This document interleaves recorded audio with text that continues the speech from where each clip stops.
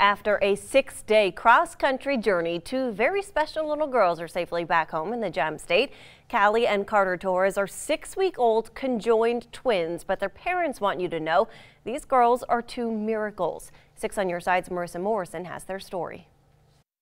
Callie's on the left, Carter's on the right. The Torres family is home in eastern Idaho after delivering Callie and Carter in Texas. A stay in the NICU followed by the car ride home has parents Chelsea and Nick looking forward to some downtime to get to know their daughters. We don't really know them exactly, and then the times we do know them, they're mainly in the car or they're crying at night.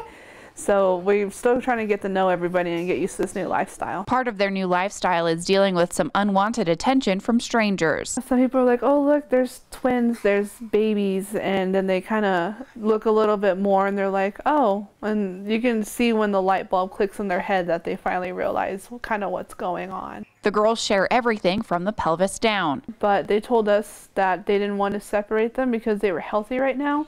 So separation's kind of just off the table, because normally when twins need to be separated, it's because they have issues. Everyone just kind of says they're like regular newborns, they're just conjoined. Like all parents, Chelsea and Nick are concerned for their daughter's future. It worries me every day. It's something that's kind of always on my mind of what we need to do and what the challenges that we need to face, and then also the girls that need to face because they're the ones that are living through this. After being advised to terminate the pregnancy, Chelsea says she hopes their story will raise awareness about conjoined twins and high-risk pregnancies. Doctors, they don't see this very often, so they say that termination is the best option, but in some cases it might be the best option.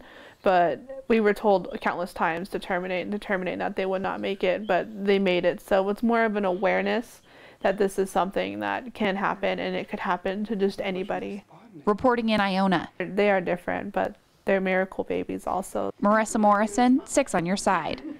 Now, Nick and Chelsea say they expect their girls to learn how to crawl and walk. They'll just do it on their own time and in their own way.